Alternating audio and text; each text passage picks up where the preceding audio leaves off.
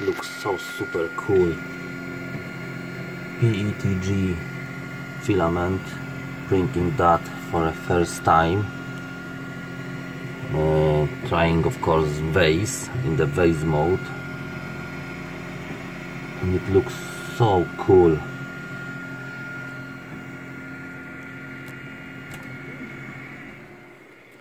Filament itself is a real filament comb. I buy it on the Amazon. That's how it looks when you take a look on the reel. I'm not sure you can see the true color. It's like a plastic, how to explain, it's like a glass look red. I'm printing it straight on the glass, like you see it's sticking very well. My settings, the temperature is like this. Then after 3 or 4 layers, I don't remember, the temperature of the bed going down to 70 degrees. I hope everything will be alright. We'll see in the few minutes, more than a few I think, when I look on the speed. Speed is 50 because they say it's a good idea to print the PETG slow, so I'm doing that. Oh, I have a good idea. Okay. For now it looks like a glass, more or less, like a semi-transparent glass. Super cool, to be honest. Okay, wish me luck. I turn it off. Okay, I update this video later when something starts to happen.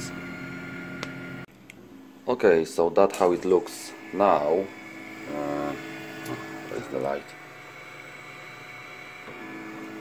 It finished the bottom layers and it starts doing the walls in the vase mode.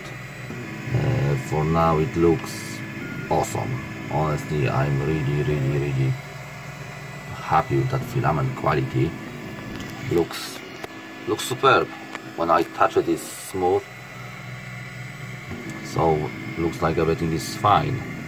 It's very smooth here.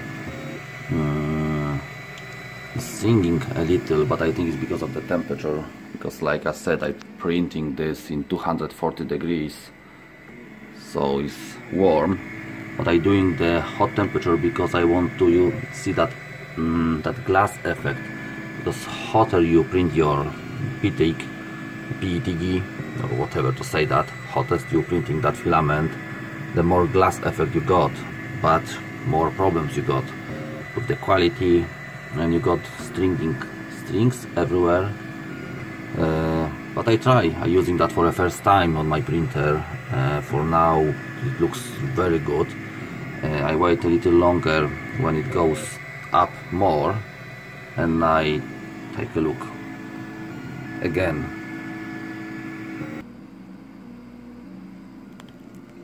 Take a look, guys, how it looks. So awesome.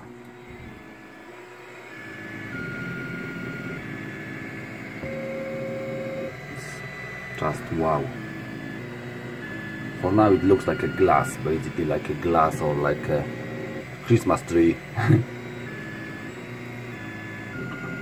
don't know how to say bombs, no.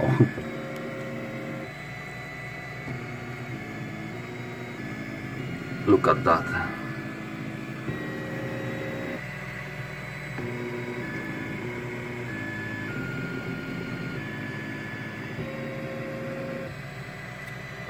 Like semi-transparent red glass. Looks very good. Okay, I think that's it. I wait when it becomes a lot bigger and I record a little more, or I just wait when it finishes. For now it's a dinner time for me, so take care, guys. I hope you like this. I put the link for this filament in the video description. For now it's really good quality filament for me. Okay, take care. It's Drax. It's Drax and from Drax 3D. Take care. Bye. Okay, it's last update about this printing. It looks like this now. No, still awesome. My wife told me that's enough hate for her, so I just stopped the print now, and I update this movie a few moments later when it cooled down, and I remove it from the printing bed, and I tell you how cool it is, or not. I hope it's cool. Okay, take care. Okay, so that's how it looks straight from the printer bed. There is a small like a web, basically. It's not a strings, I can call it strings, very small ones inside. Very good glass looking bottom because I printed on the glass. Overall quality, in my opinion, is very good. It feels like it's that plastic bottles like you're using in the Coca-Cola or whatever. That's how it feels.